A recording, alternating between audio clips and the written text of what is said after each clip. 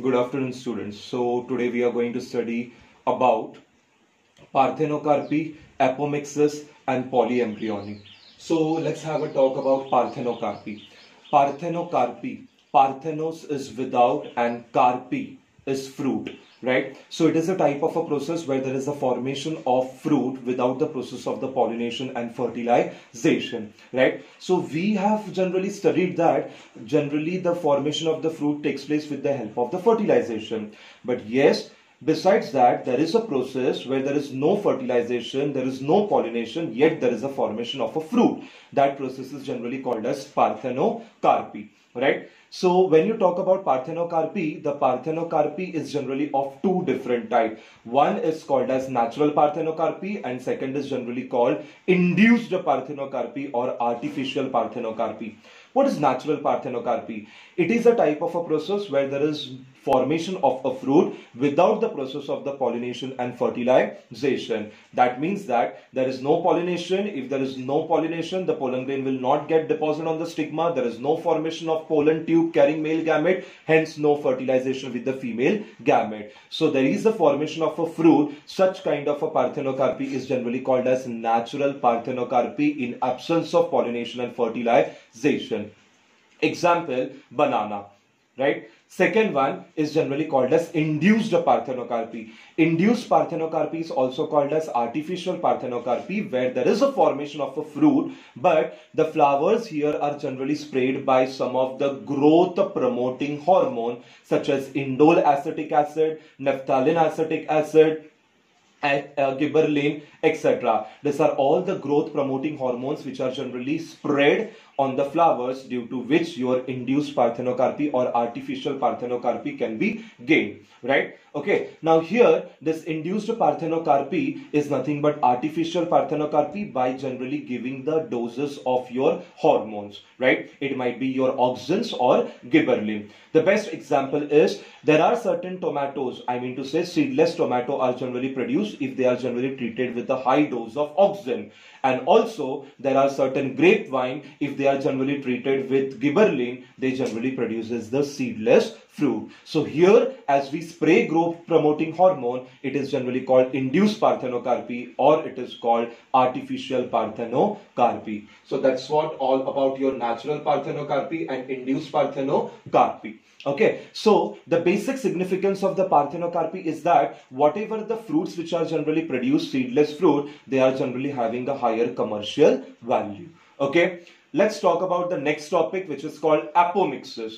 Apo is without, mixis is mixing. So without the mixing of the gamete is apomixis. So we all know that apomixis is a mode of asexual reproduction where there is a formation of a new individual without the process of the fertilization and there is no involvement of the sex gamete. No involvement of the sex gamete, no fertilization. That mode of asexual reproduction is generally called as apomixis, right? Okay, now when you talk about this apomixis, there are two stages. One is generally called as apogamy and second is generally called apospory. Apo is without, right? And gamy is gamete. So what happens in apogamy? That is, a single gametophytic cell or a organ will generally produce an embryo-like structure without the process of the fertilization. That is generally called as apogamy. That is, without the gamete, there is a formation of an embryo-like structure. That is called apogamy. Second condition is apospory. Apo is without and spory is without the spore, right? So here what happens is that a diploid sporophyte cell, right? A diploid sporophyte cell generally does not undergo meiosis, right? And it generally produces your gametophyte. It generally produces your diploid gametophyte. This process is generally called as apospory. Okay, now let's talk about apomixis in detail. Apomixis is of two different types. I have mentioned on the board. The first one is generally called recurrent apomixis and the second one is called non-recurrent apomixis, right? Very similar words you can see. Let's talk about recurrent apomixis. What happens in recurrent apomixis is that the embryo sac arises from the archisporial cell or the other part of the nucellus, right? So what happens here? The embryo sac formation is going to take place, but from what? It is either going to take place from an archisporial cell or any other part of the nucellus. We all know archisporial cell. They are the cells which are generally present at the hypodermal layer of the ovule, right? Now this archisporial cell may lead to the formation of the embryo sac, or the cells of the nucellus which are diploid parenchymatous cell are responsible for the formation of embryo sac. Such kind of a apomixis is generally called as recurrent apomixis. Now here also there are two stages. One is called diplospory and second is called apospory. Now what happens in diplospory? The formation of the embryo sac will generally take place from a megaspore mother cell. We all know that megaspore mother cell is a diploid cell which is formed in the ovule, right? So from there, if there is a development of the embryo sac, we generally call it as diplospory. Second is apospory. Apospory means here the embryo sac development will generally take place from the nucellus. Such kind of a spory is generally called as apospory. So the first one is recurrent apomixis. Recurrent apomixis says that there is a formation of embryo sac either from the nucellus or from the archisporial cell, right? Second type is nothing but non-recurrent apomixis. What happens in the non-recurrent apomixis is that megaspore mother cell undergoes meiotic division and haploid embryo sac is generally formed. You know very well, megaspore mother cell which is diploid in nature, it will undergo meiosis cell division and it will lead to the formation of a